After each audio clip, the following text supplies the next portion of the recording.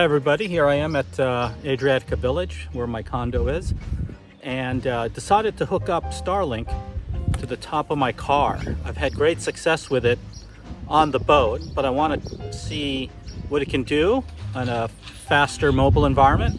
I'm not going to text and drive or anything like that, but what I'm going to do to test the service availability is I'm going to just leave Spotify running on Wi-Fi only and see if I get disconnected while I'm driving to a barbecue place to get some barbecue ribeye. So there it is. It's hooked up on the top of my car. It's somewhere where the trees are blocking it, the signal right now, but when we get on the highway, it should be fine.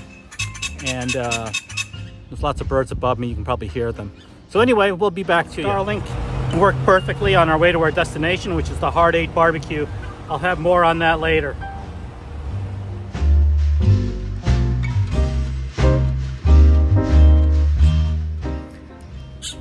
Well, we're back from our test. We drove all the way to Hard Eight BBQ. It's about 25 minutes from here on the expressway. We're doing 70, 75 miles an hour. I think that's what the speed limit was.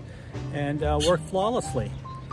Never got disconnected. Had Spotify playing all the way during that drive. I even called my buddy Steve to chat with him. And the only time we got disconnected was when I went through the underpass. And I was able to take a quick speed test while we're there. I just left the Starlink app open on the speed test page and pressed run or start, and I was able to get that, and I'll post that as well.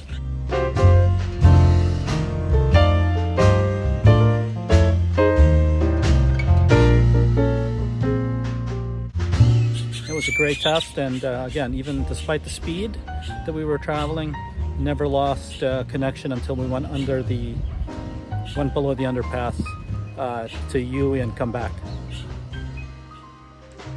Okay, to try Starlink in my car today, this is what I used. So at the very top of the video is the Starlink. That's the standard satellite antenna dish. That's not the high performance one. It's $600 for the whole system versus if you get the high performance unit, it's about $2,500. So depending on what you need, you may want to get one or the other. But for my needs, and probably for most people's needs, that standard dish is going to be sufficient. On the lower left-hand corner of the video is the EcoFlow generator. It's actually a big battery that stores energy and has an inverter in it, so you can run an AC unit on there. I'll post the specs. I think it's 2,400 watts maybe, or 1,800, I'm not sure, I can't remember. But it's got a whole bunch of electronic plugs on one side, and it's got USB-A and USB-C ports on the other. It charges up pretty quickly too. From 50%, I can get back up to 100, I think in about a half hour.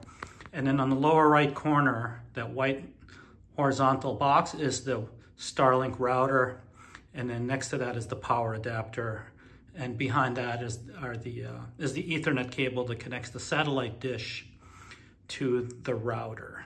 So fairly simple setup, very easy. The satellite dish has 4 Seersucker suction cups.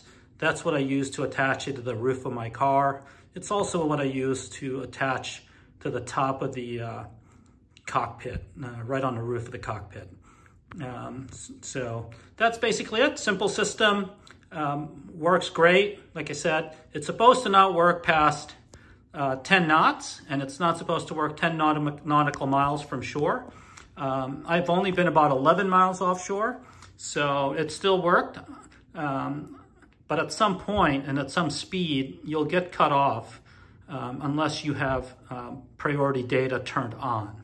It's very simple. You just toggle that on in the app, and you go from unlimited data to $2 per gigabit of data. Now, most people will just turn that on an as-needed basis. And like I said, I've never actually had to turn it on. The standard service, standard priority with the standard dish, unlimited data is more than sufficient for what I need.